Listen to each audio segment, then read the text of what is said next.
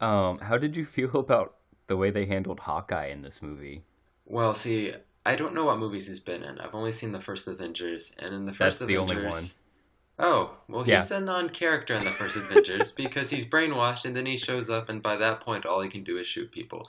Which the first Avengers movie does a good job of actually character building through that because of because you see him as sort of a betrayer type figure. Even though you know he's brainwashed, you treat your mind interprets him as kind of a traitor in the beginning, and then he turns and he's back with you guys, and he's fighting really valiantly with everyone else, and they're back to back and trusting him, which has a very powerful effect on the viewer. It can really show you the actual trust people have for him and how far he'll go for these people and everything. It has a lot of effect, so it does some pretty good character portrayal with what little it has of him. they greatly expanded Hawkeye's character in this movie, and that is a good thing and a bad thing. Like on the one hand, I understand they did it on one level because people felt that Hawkeye was useless in the first movie. He doesn't really do anything. Like even when he's brainwashed, he barely does anything in the first movie, and he doesn't have superpowers. He has a bow and arrow. So in this movie, they did several things. They tried to humanize him more, and they almost, well, actually, no, they did. They sort of made him a comic relief character. And that's fine, that's good, except for one more thing they did. They also teased the ever loving fuck out of him dying in this movie. How do you mean? Oh my god, it's so like obvious. Like every single scene with him, I was like, they're setting up for him to die. Where at the beginning, where it's like, oh, you don't have a girlfriend, and then he's on the phone and he's like, oh, that was my girlfriend, and then you realize he has a family, and it's like, oh, remember you have to finish building that extra room. And then even in the final battle, when he's in the car with Black Widow, he's like, "Oh, and you know what I could really do to add on to the house?" I didn't pick up on that while I was watching the movie, but now you mention it, they probably actually intended that to make Quicksilver's sacrifice at the end a lot more of a big deal. Joss Whedon has admitted this, that he did it to intentionally tease audiences with his death and then not do it. And to me, he went overboard. Like he could have done it a bit more subtly. Yeah, and I think I do think a part of it might have been to make the Quicksilver sacrifice at the end more surprising. Because if you're expecting Hawkeye to die the entire time, and then the scene where he it looks like he's gonna die finally, Quicksilver rushes in, that would be impactful. But it was not in the final movie. That also has to do with cuts, because Yes. they cut a lot of Quicksilver content, and apparently originally, him and Hawkeye had more of an antagonistic relationship. Like there's a little bit of that in the movie where he's like, "Oh, too fast for you," but they say that like twice. Apparently, there's a bit more of that back and forth in the original version, and they sort of hated each other more. You can And still tell they hate each other because when Hawkeye runs in the scene where they're trying to wake up Vision, he and Quicksilver immediately go at it with each other. it's just not emphasized enough. And that's where it's like, okay, if this movie had just been streamlined a bit more and focused a bit more on the characters and not so much on the action, that could have been really effective. I feel like I'm obviously I'm not a screenwriter, but I feel like I could come up with like a better structure for this movie than what they have. Well, after watching it, yes, you just go, okay, don't do most of what you did. Just like simplifying it, like the opening battle sequence is fine, just trim it down a bit, then have the party, Ultron escapes, cut out all the Wakanda stuff. Any important content from the Wakanda stuff could be transplanted into, is it like Seoul or Seoul? I don't know how to pronounce it. It's Seoul.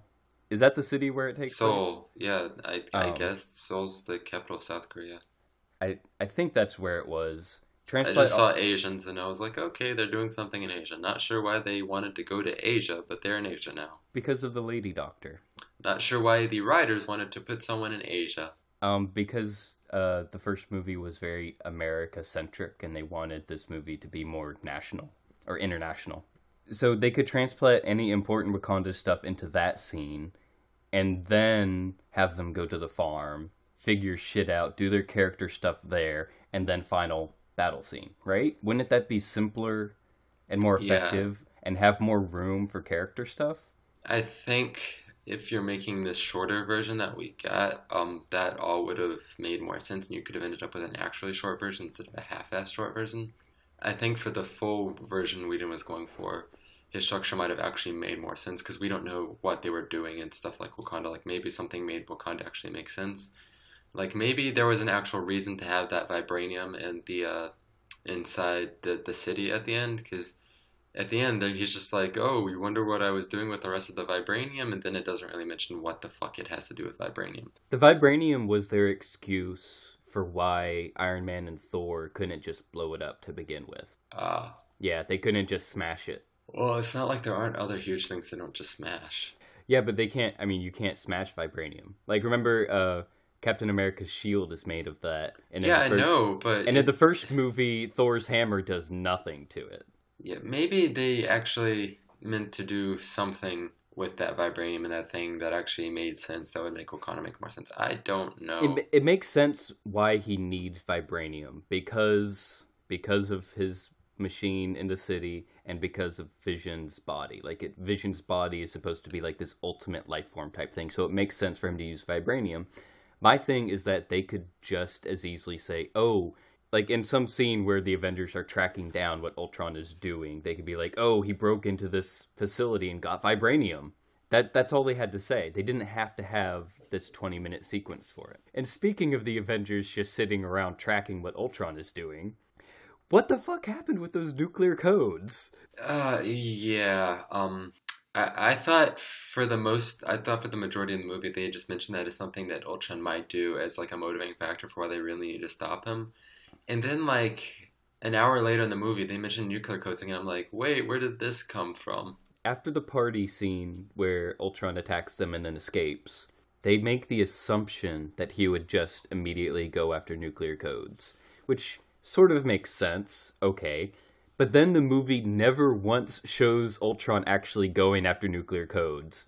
But even though they never show him doing that, later on at the farm, when Nick Fury shows up out of nowhere, they're talking like, well, what's the one thing Ultron needs? Well, he needs the nuclear codes. And it's like, how do you know this? He's never once gone after them. Yeah, that was probably an actual subplot in the original script. That Probably. A lot of that was just weird. It's just weird. It's a weird, patchy movie that feels really stitched together. There's so much that's like they cut content and they tried to put it back together. It's just it's weird. It's a shambling mess. I still think it's fun. I think what you got to do is you guys got to just go, okay, there's some good actors in here. They're superheroes. I get to watch superheroes beat people up. Even then, because it doesn't come close to what I consider like that kind of movie. Yeah, it does a terrible job at a lot of things, but what they did well is still like best in class. Like these are still some of the best performances you're gonna get. There's just too much bloat. The action isn't satisfying to watch for me anyway. And to me it was just a chore to sit through instead of like a fun breezy movie, which is what I wanted, what I was expecting out of a superhero movie that people are like praising because it's fun and they're superheroes and they're brightly colored and they save people and it's it's like the comics, but it's a chore to watch. It's not fun to watch. You just have to like I completely agree with all of that. This movie is full of problems, but even then I think it could have been redeemed a lot if it still had done a better job at being important as an in-universe event, and if it had done a better job handling plot threads. I think that's the biggest problem with it, really, is that it ends up not being relevant in universe, and you can feel that watching the movie. I think even if you enjoy the fun of it, after leaving the theater, you get over it pretty quickly. To me, this is where I sort of have to draw a line in like the quality of these movies or the intent of these movies, where a lot of them, they have their universe stuff and they're trying to build their universe, and that's fine. I'm okay with that.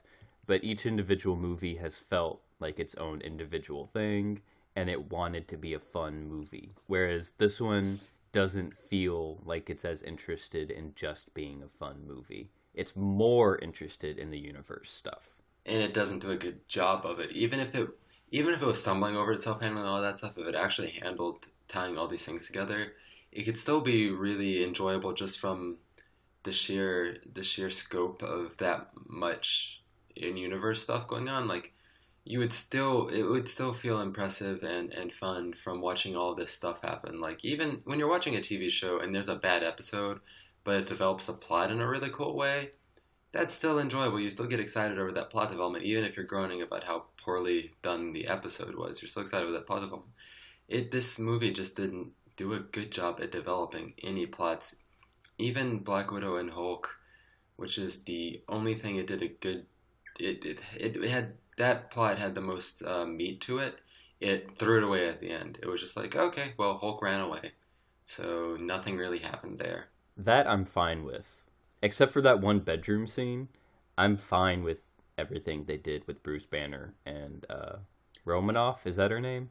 Yeah, I'm fine with them like making him run away at the end because that can lead to the cool developing stuff in the future.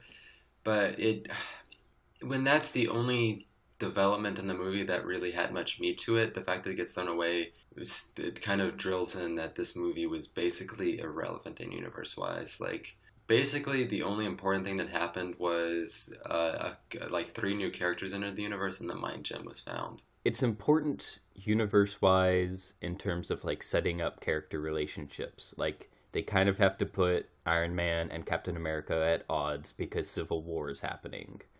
They have to give Thor these visions because Thor Ragnarok is happening. They have to get Hulk by himself because I'm pretty sure there's going to be an independent Hulk movie coming up. See, the thing about that stuff all is that it doesn't feel like a relevant development. That all feels like a tenuous link. Like, okay, I said something that involved this topic in a previous movie, so now this movie is about this topic instead of this major event happened in this movie or this thing happened internally with this character, and so that would inevitably lead to this sort of thing, and it develops in a really interesting way, which this doesn't do. These aren't developments. These are just name service to the plots of future movies. I think we can just sum it up. This movie is not interested in itself. That kind of sums up everything about this movie. It's not interested in itself, and it's not interested in the links between the other movies either. Like, if Thor had been walking around the whole time worrying about the end of the world, that could have added a lot of tone and stuff to the entire franchise. And I think we should be clear, like when we say that it's not interested in itself, we mean the final finished version that we saw in theaters. I think if we saw an extended version with it would probably change our lives. It would probably hold up so much better. From what I've read, all the cuts are just like cut in the worst possible way. The original version might not have been fun at all. I mean, that's probably a 3.5 hour movie. Probably would have been really slow, but at least it probably would have done a much better job at handling all this development stuff, and you could still be interested in that. It might have felt more like not a popcorn movie, but like just a movie that I would watch like seriously if it was handled like that. Because I think a lot of these Marvel movies are just fun popcorn movies, but The Winter Soldier straddles that line where it's not just a popcorn movie. That's like comparing sci-fi movies to Empire Strikes Back, though. So yeah, how much are we going to be shitting on Avengers